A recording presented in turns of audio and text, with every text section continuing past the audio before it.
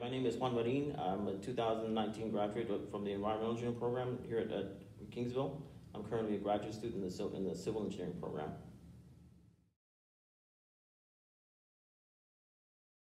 What drew me to the environmental program? I feel that it's important to be a good steward of the environment, and I think that's something you can accomplish through the environmental engineering program to help protect and conserve some of our natural resources.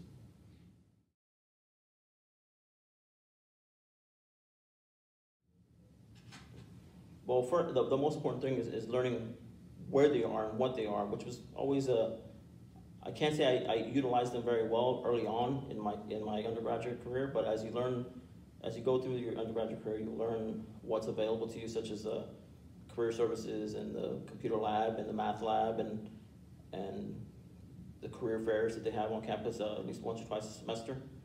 And I found them to be very helpful, not only in navigating my way through the program, but in also finding employment afterwards.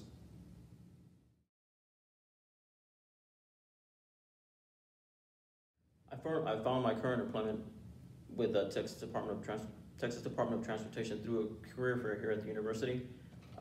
It's something that they offer at least twice a year, and I advise you to attend those as often as you can. They're very useful in finding employment.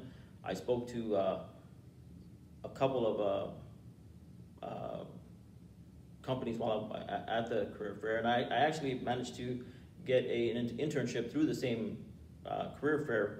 It just so happened that I was offered a full-time job around the same time, so I ended up taking the full-time job. So the opportunities you get through the career fair and through the other resources on campus they're very useful, and it's something that you should definitely take advantage of.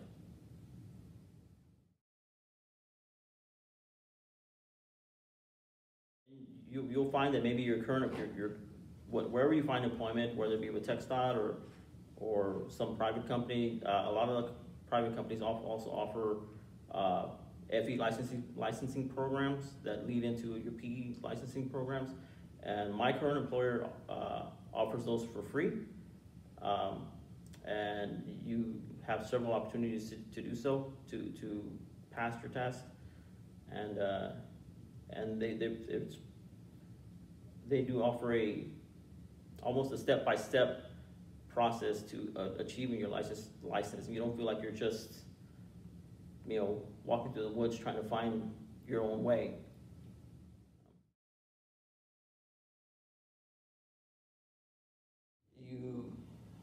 My best advice to you is to stick with it. More than once in my college career, I thought about throwing my hands up and finding something easier to do, but at the end of the day, you'll find that it's worth it, and it all comes together really quickly at the end. So be ready.